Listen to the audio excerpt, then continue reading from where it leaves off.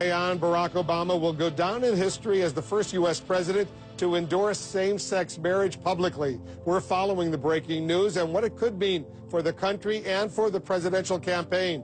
Listen to what the president told ABC News about his change of heart.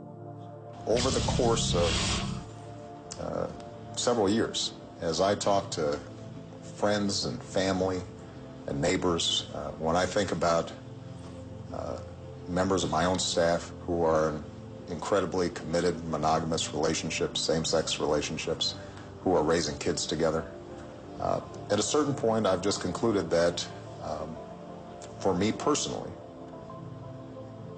it is important for me to go ahead and affirm that I think same-sex couples should be able to get married. Yeah, absolutely. I mean, it is Gay Pride weekend in New York City. Certainly a lot of people were looking forward to this. And now, thanks to a last-minute push by lawmakers, now New York more than doubles the number of Americans living in the states that allow same-sex marriage.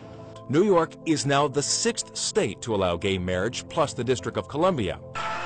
And the president himself has said that his position on the issue is, quote, evolving. But in a speech at a gay fundraiser on Thursday, he reiterated that his stance has not changed. But for many in New York, Friday night's vote was a very personal victory. We're getting married September 24th. In New York City. In New York City. The ruling says that it's unconstitutional for same-sex couples to be denied benefits by the state's current civil unions law, making New Jersey the latest of now 13 states to allow same-sex marriages. We might not have the protections that the word marriage could bring us. And now knowing that we won't have to have that fear anymore, that we will have security. This is a very proud moment. Most surely, it is a proud day in the history of the legislature and in the state of Washington. I'm proud that our same-sex couples will no longer be treated as separate but equal. They will be equal in the great state of Washington.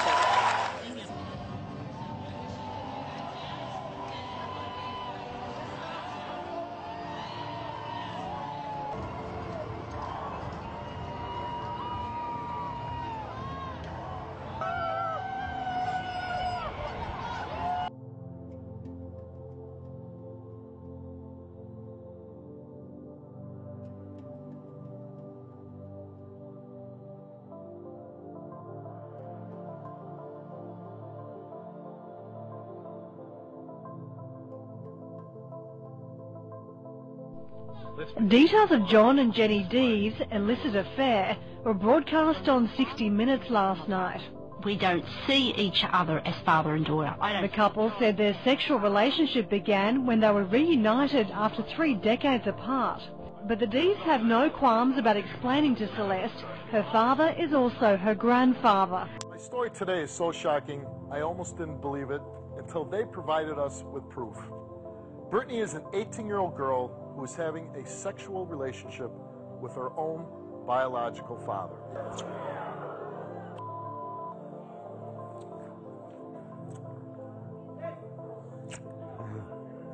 Okay, you know what? I don't even know if I have the stomach to even continue with this show. You probably need to see a doctor and get some kind of therapy and really we have a father who not only preys upon his own daughter, takes advantage of her. Praise? I'm not preying upon her. Are you sleeping with her? Yeah, but you're First of all, why are you sitting in my chair? Get the hell out of my chair! John Forehand, he is from Pennsylvania, asked his daughter to have sex with him on Facebook.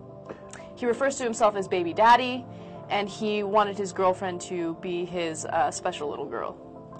Yeah, that is obviously nothing but sick, and also nothing but incredibly stupid. Right. He sent her several messages. In one of the messages, he told her, "I'll take very good care of my little girl."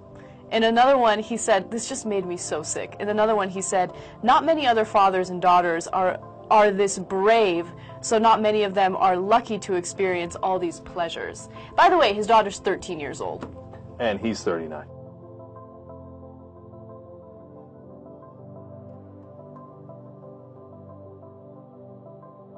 They have fallen in love with one another. And now they want to marry since the mom Betty Mbrecko from Wunitsai in Masvingo is 5 months pregnant and expecting her son's child. Mbrecko, 42, who was widowed 11 years ago, has been cohabiting with her first child, Farai Mbrecko, 23.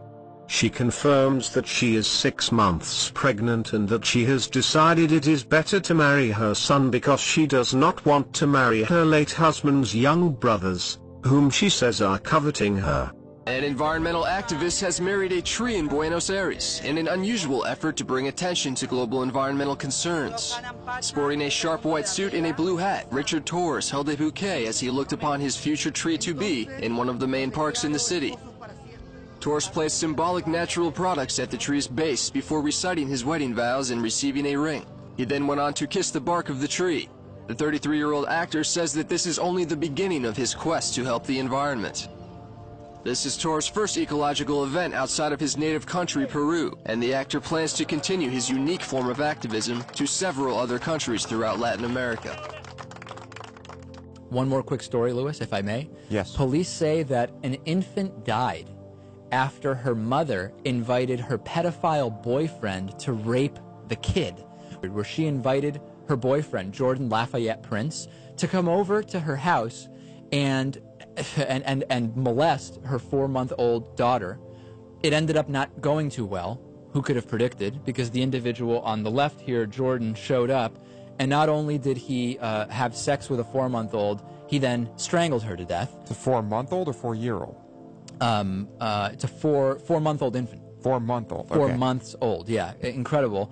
And being held on $1 million bond. And the crazy thing is, and this is just unbelievable, that police said the strangulation didn't even make a difference, that the physical trauma from the rape itself would have led to this little girl's death. These people are just absolutely sick. Yeah. Have you heard of it? We've talked about a lot of heinous cases. I don't remember anything this sick. No, this might be the worst one we've ever brought up. Oh, marriage to 3 women. Isn't that illegal?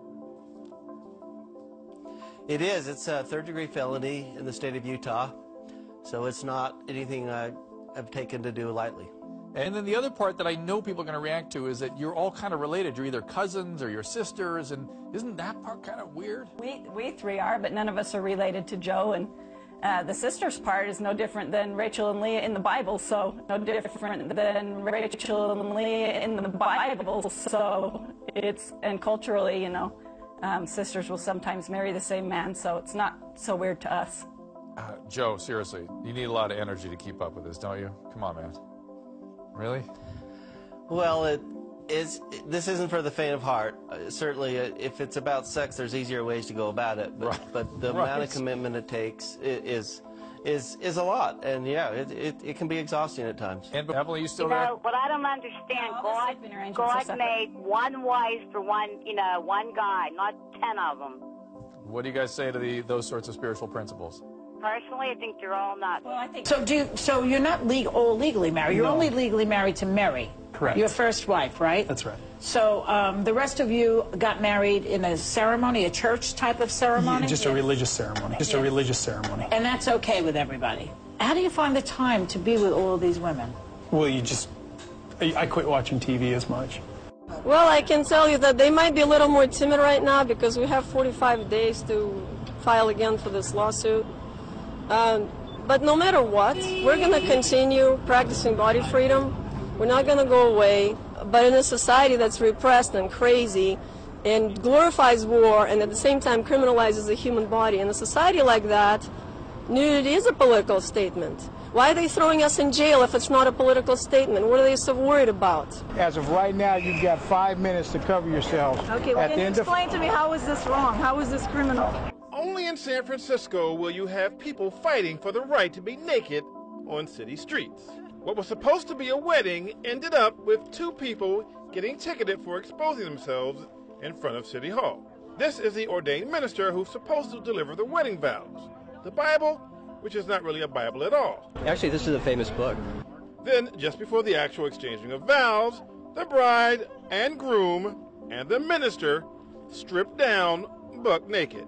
Sorry for the blurred video, but trust me, you ain't missing a thing.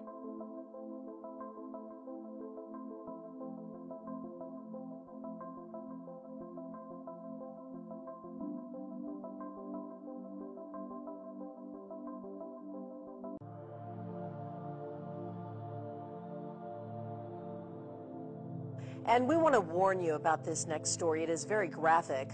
Police have arrested a 23-year-old Las Vegas woman for having sex out in the open with a pit bull. Metro says Kara Elizabeth Vanderrake was naked in her backyard performing sexual acts with the dog.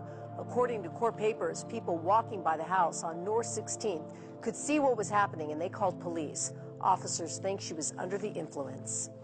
Disgusting, disturbing, and just plain wrong. That's all we can say about a case of animal cruelty caught on tape. The owner of the abused dogs couldn't believe what happened until police showed her the video. Tonight, she shared the shocking details of the case only with CBS Atlanta's Tony McNary. 19-year-old Bernard Archer is here at the Newton County Jail tonight. He's accused of sexually abusing 2 pit bull dogs. Lafayette says she was inside her home taking a nap when someone knocked on her door. When she stepped outside, several Newton County deputies were in her yard. And I'm thinking, oh my God, don't tell me that the dogs got out. She thought her dogs got out and attacked someone. He said, you have not done anything wrong. You're the victim.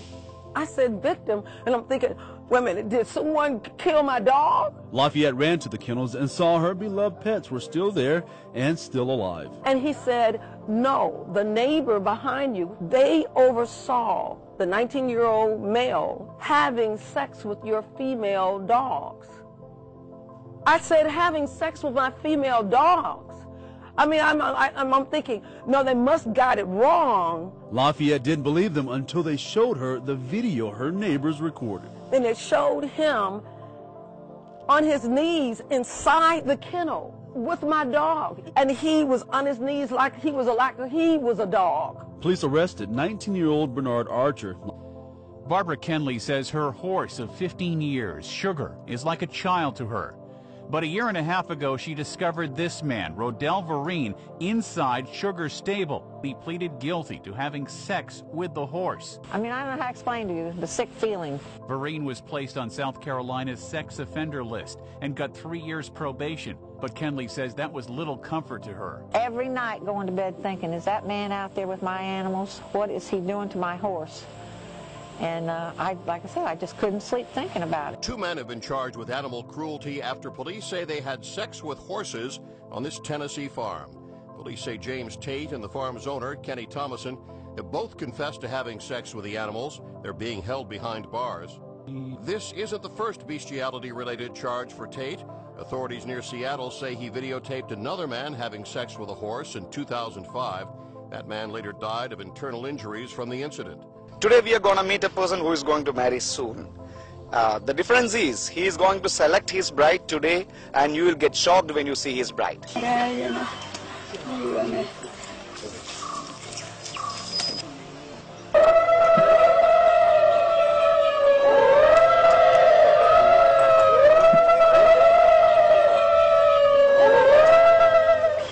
We all know the phrase, a dog is a man's best friend. But in India, one bloke has surely taken it too far. 33-year-old P. Selvakumar has actually married a female dog.